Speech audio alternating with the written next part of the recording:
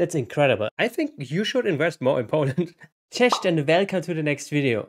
So since I started reacting to Poland, I always thought, okay, what is the difference, for example, to living in Poland to living in Germany? I know it's a bit cheaper, but is it more valuable or is it also less quality? So today I want to find out, and we watched the video why I left California for Warsaw, Poland.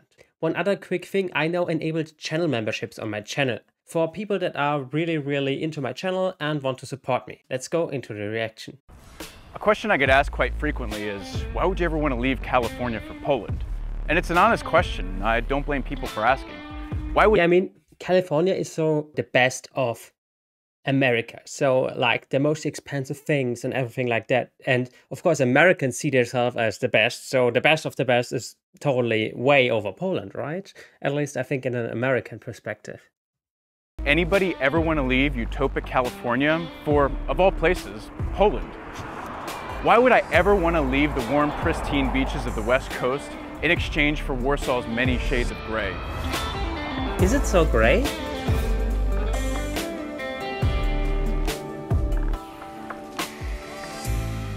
The first reason for my move is primarily motivated by economic reasons.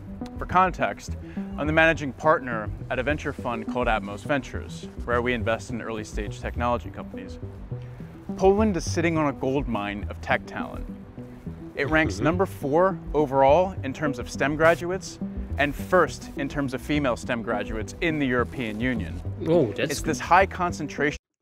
Wow, that's very good. I always thought like Germany is very good in STEM because we have many engineers for our car companies and stuff, but that Poland is even better. Of tech talent that sets Poland up to be a real contender in the next 5 to 10 years in a world that's becoming more and more digital. Stereotypes about the tech industry. One quick thing, please hit a like and subscribe. It helps this channel so much to grow. Thank you. He has this typical CEO walk, this typical Apple walk, like, good morning. He walks like a CEO already. Tend to be that it's run by a bunch of geeky men. But walk into any Polish tech company and you'll find a near 50-50 split between male and female engineers. Wow. This contrasts greatly to where I come from.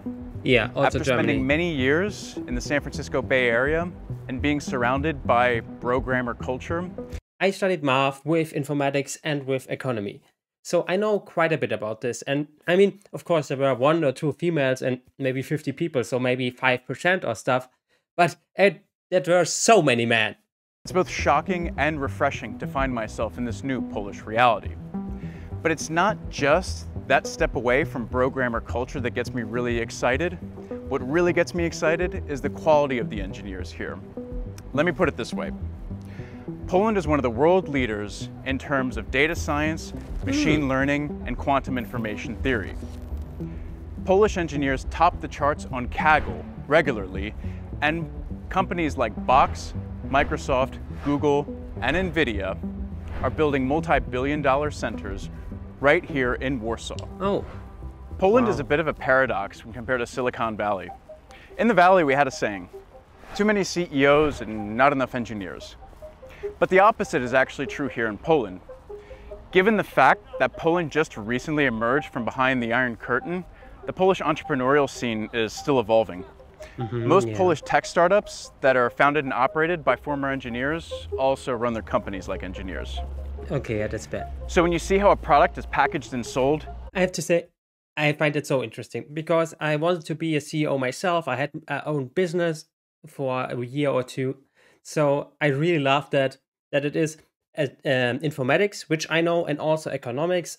So I really love him talking. And maybe some of you are like, what is he saying? But for me, it's very interesting. It's obvious that it was developed by an engineer.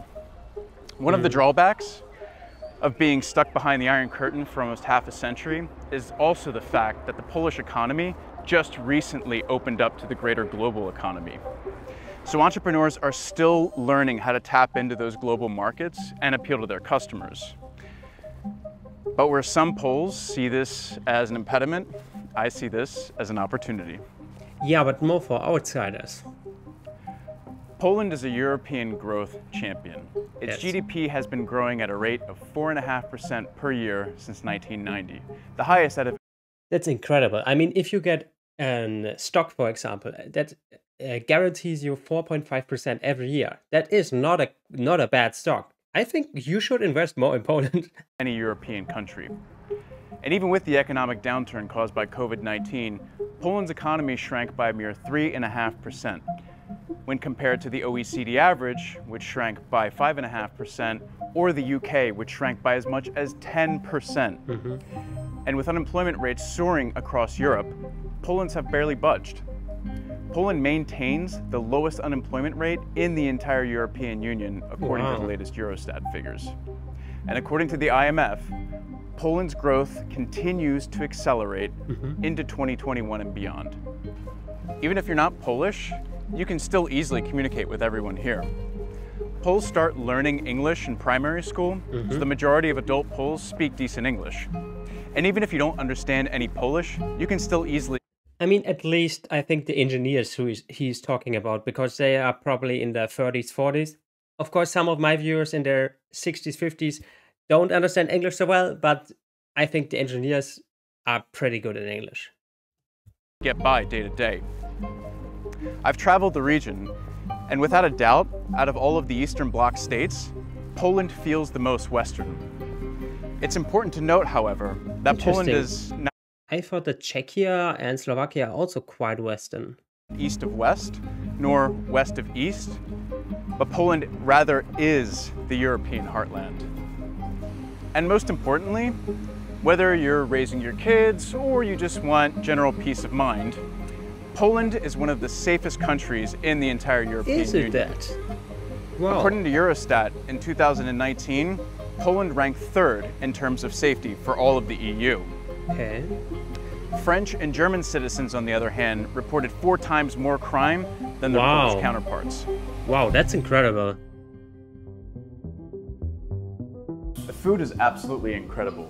The EU's food regulations are very strict, Yeah. and that forces the industry to focus on quality over quantity, unlike in the US. I'll use bread as an example. The bread in the US is dreadful, has the texture of a yoga mat. We have that same kind of bread here in Europe, except we don't call it bread, we call it Toast. toast. In San Francisco, there was an upmarket bakery called And not toasted toast is just disgusting.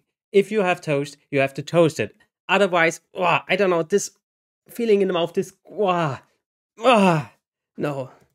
Tartines, which usually had a queue around the block. Here in Warsaw, we have the equivalent of about 40 tartines. And if you're vegan like me, you most certainly won't go hungry. Warsaw was Of course he's vegan, like every CEO. ranked the 6th most vegan-friendly city in the entire world, which is shocking considering its traditional meat and potatoes roots. But that doesn't mean that carnivores can enjoy themselves. Warsaw has some of the best restaurants in all of Europe, from steakhouses all the way to traditional Polish cuisine. With over 1,000 years of history, Polish cultural roots run deep. From the Polish-Lithuanian Commonwealth to a non-existent Poland in the 18th century, Polish artists, musicians, scientists, and writers have contributed significantly to Western culture. On a warm summer Sunday afternoon, head to the Royal Baths Park for a Chopin concert. Or you can head to one of the many Are there museums so many concerts in this park? Or is it just in the summer? dealing with World War II history, which affected Poland much more than the rest of Europe. You can also take a stroll through the incredible Warsaw Old Town, which is in fact the newest old town in the entire world, as it was painstakingly rebuilt brick by brick after the war. Wow, that's cool. And even with steady GDP per capita growth over the years, Poland still remains a very inexpensive place to live. Yeah, I googled the price niveau of Poland to Germany, and Poland was always 45% lower. So you could easily say that Poland is just half as expensive as Germany, for example. Warsaw is the most expensive city, but pales in comparison to other US and Western European cities. A 1-bedroom flat will run you about $600 US, and an Uber ride across town will run you about $3. That same Uber ride will run you about $8 from the city center to the airport, and $15 on Uber Eats will buy you so much food that you'll have plenty left over on the following day. I mean, the apartment prices depend on where you live in Germany. Munich is so much more expensive, but I think something like Dresden or Leipzig could be equal. But of course, the food prices are much, much, much higher in Germany. And unlike some European countries in the South and in the West, Poland maintains a very healthy balance between hard work and leisure time. Poles work hard, but not for the sake of working hard. In the US, there's a culture of workaholism and not much of a delineation between work and life. In the US, work is life, and it's made apparent by interactions you have with Americans at social events. A typical question an American may ask you upon meeting them is, "So what do you do for a living?" Whereas the same question won't be posed by a Pole until you really get to know them. Because it's rude. But don't think that Poles are slacking either. Poland is one of the hardest working countries in the entire world, while at the same time maintaining healthy work-life balance with 26 days of paid leave and up to 52 weeks of paid maternity leave.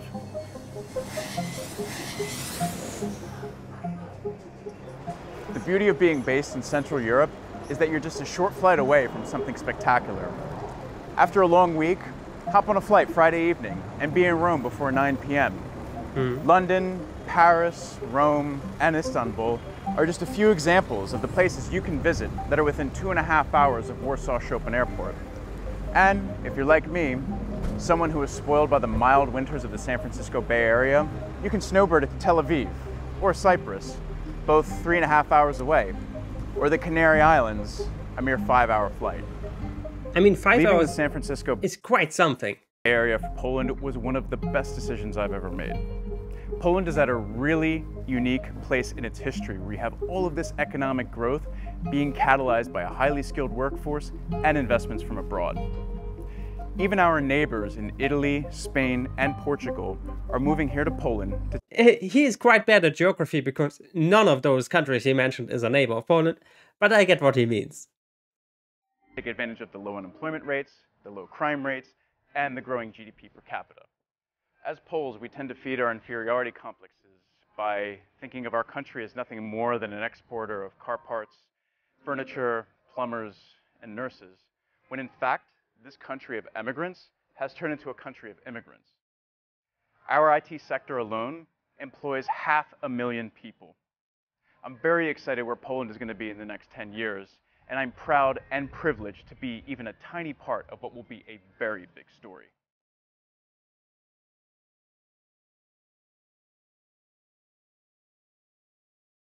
I think this was a very good video and explained so many things. Of course, it felt a bit like an advertisement. That is why I concentrated much more on the facts that he mentioned. Because if I say something is the best on something, it always looks very nice, right? So I very closely listened to the facts, and I think, I mean, most of what he said is very true. Poland is very safe, very inexpensive, has probably very good employees if you are a CEO, for example. So if I wouldn't value the climate and the weather so much, I would probably go to Poland someday, or would at least consider it. It was a great view into somebody that was from an economical perspective, and I really liked it because I'm studied economics and math and informatics myself, so I quite know why he is talking about this and where he's coming from. And yeah, so let me know in the comments down below if there are more videos like that, because I really like to know from people that moved to Poland why did they move there. And yeah, so keep liking and subscribing, and we see each other in the next video. Bye.